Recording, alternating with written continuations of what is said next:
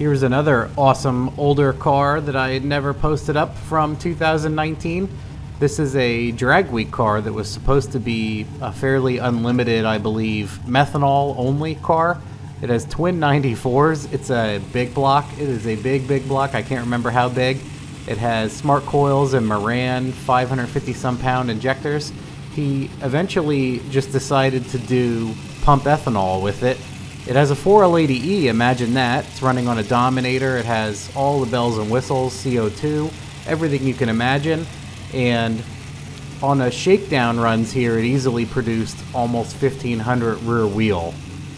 So, I can't find the logs that I had for this car, but on like extremely low single digit boost, it made 800 rear wheel, and I don't even think we got to 20 pounds, and it was almost pinning my dyno.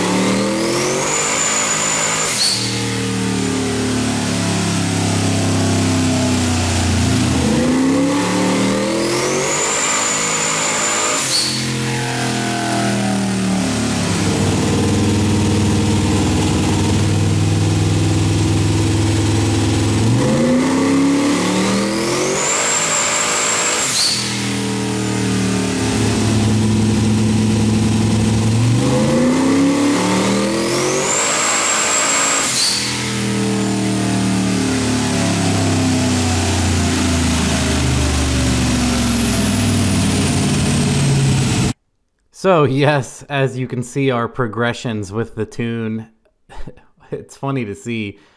This looks like a smaller chart, obviously. You could easily see this being a 300 horsepower to 600 or 800 horsepower SBE LS style build, but we're starting at 810 on, I think, wastegate, and then easily going to 1,500 is the limit of my dyno. So we would have just started drawing flat lines, so I figured he would be fine to start making passes with it from there on.